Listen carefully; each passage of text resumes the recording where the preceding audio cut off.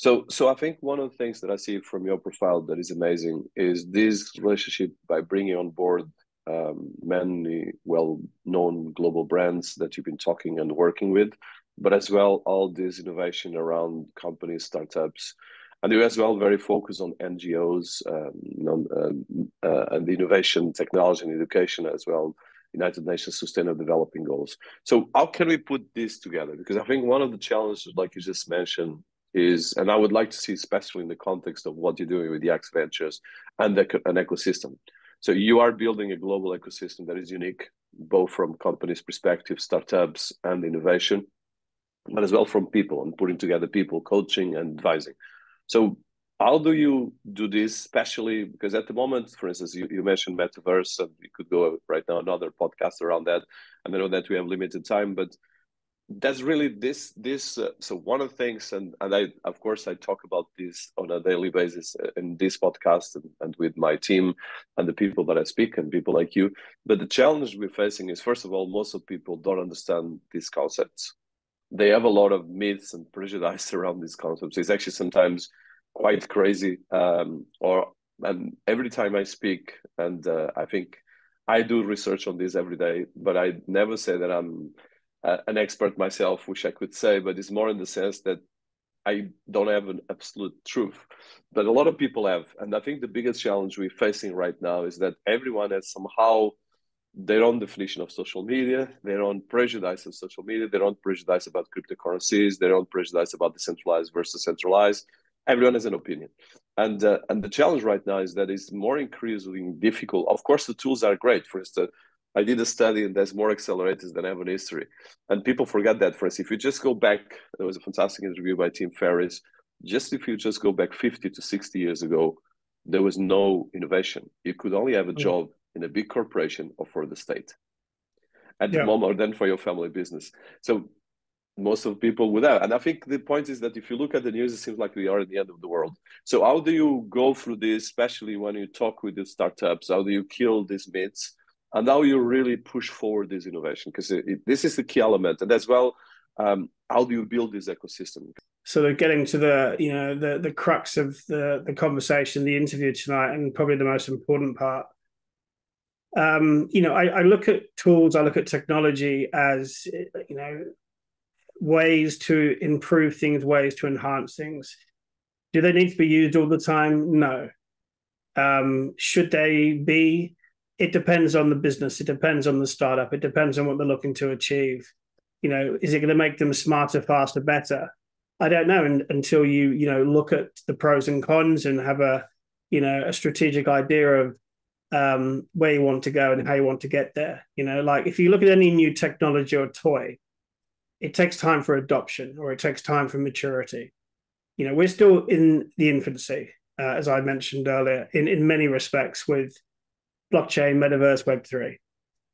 I do think there's going to be a significant growth, in the next 5 to 10 years. And I think that's probably because of a few things. One, because I think it'll be made more widely available and there'll be better use cases.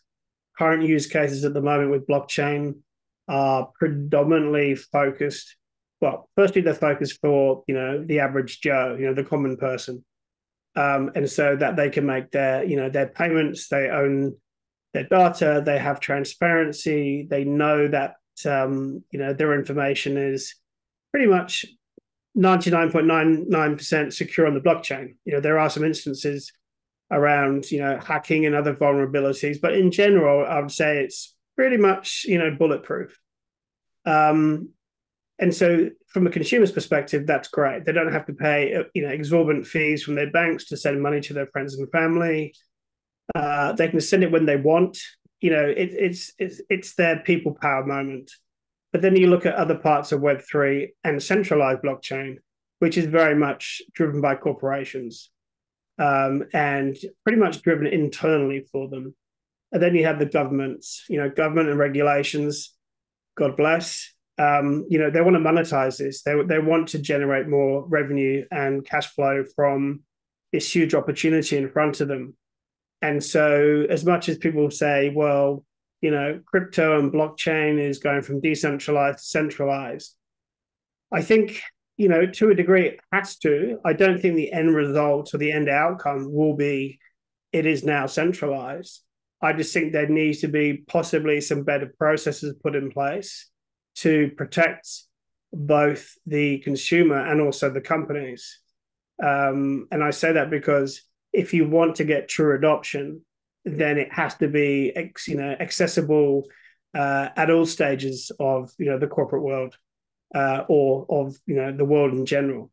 And so if we want to start talking about going to school and paying for your lunch with your Bitcoin wallet or your Ethereum wallet, that's going to take a while. And I think because, as I mentioned earlier, the use cases aren't there just yet. The conversations from government to corporates are miles behind. They're not even remotely close. The UAE is obviously one of the most innovative and disruptive regions on the planet, as is London and maybe not Sydney, but other capital cities. And they are pushing and they are lobbying governments and they are lobbying their local council to make changes.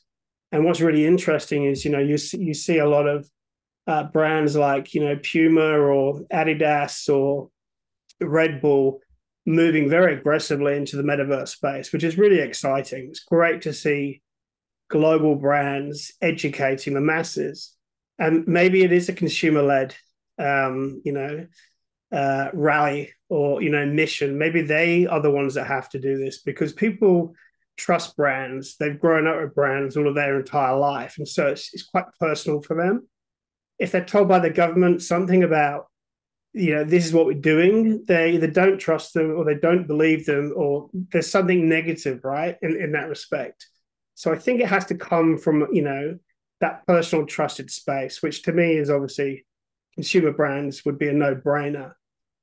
Friends and family, obviously people talk.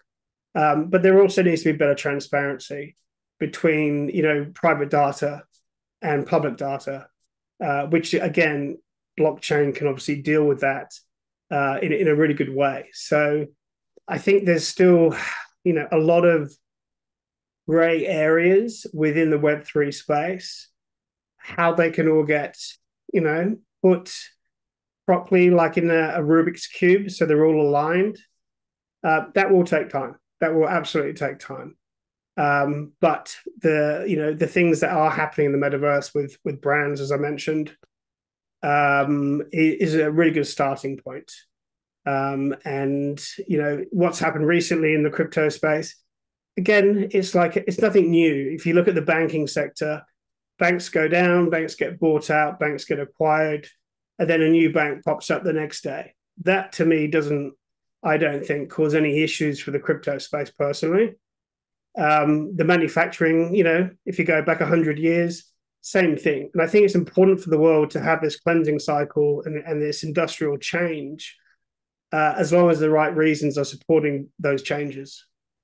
You're completely right. I think the challenge is how we get all these ecosystems together. And I think the velocity of innovation, velocity of technology is, of course, disrupting the way governments see this, and as well, they are struggling as well. And I think we cannot just put this outside of the box because, of course, it's much more complex that we cannot just as well blame any place. We just need is to create awareness and create ecosystems that can actually protect us, which is what you're doing.